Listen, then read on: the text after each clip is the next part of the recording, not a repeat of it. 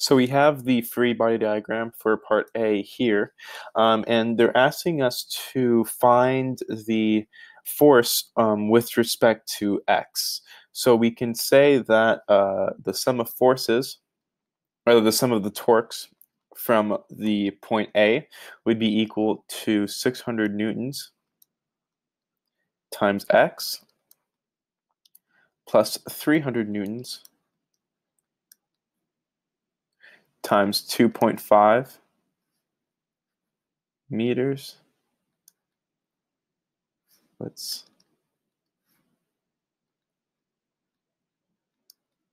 And then minus the force of B times 5 meters. And we can just say here's a 600 Newton force, and then here we can say somewhere is the 300 Newton force.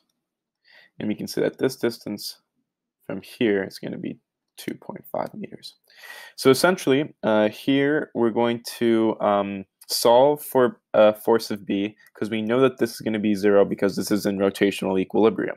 So we can say that the force of B is going to be equal to 120x plus 150. So as you move farther and farther away from the point A, we know that force of B is going to be increased. Let's do the sum of torques. We know that from point B, and this is going to be equal to 0 because, again, we have a rotational equilibrium. And this would be equal to the force of A times 5 meters minus 300 newtons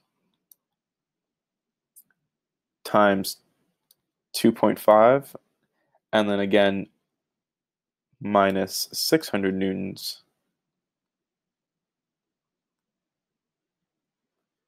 And here it would be 5 minus x. So that would be the distance from B. And when we use this, we can say that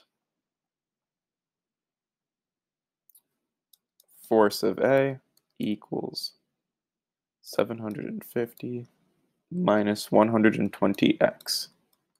So in order to graph this, we simply need to we can plot these both in the same graph, and essentially the force will be on the y-axis, and then the x will of course be on the x-axis, and these would be your two equations for the line.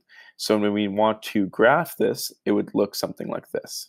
So this would be the graph of force of B and the force of A graphed on the same graph. Again, your force in newtons is your y-axis, and your x in meters would be your x-axis. Now for part B,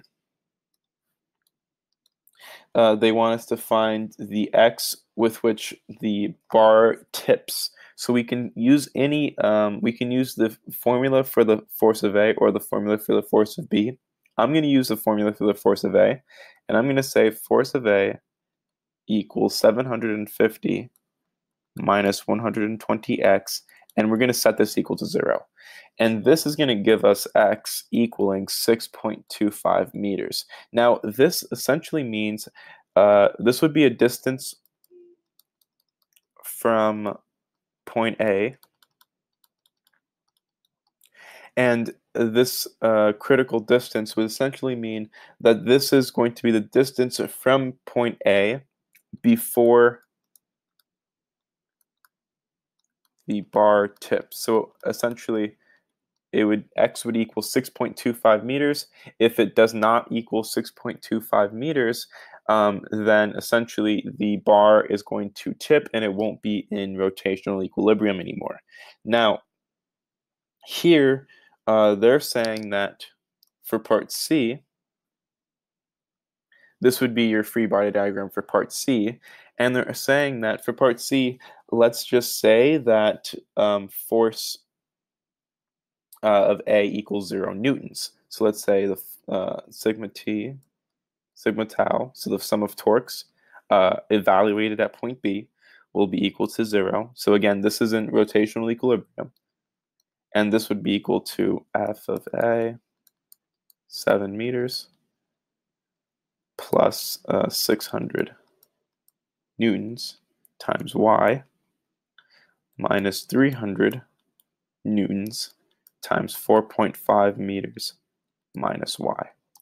And we find that y is going to be equal to 1.5 meters, and this would be the location of point B. And this would be, again, from right end of beam. So this would be the distance such that we have a rotational equilibrium if the force of A suddenly were to break. So this term right here is going to be equal to 0. That is the end of the solution. Thank you for watching.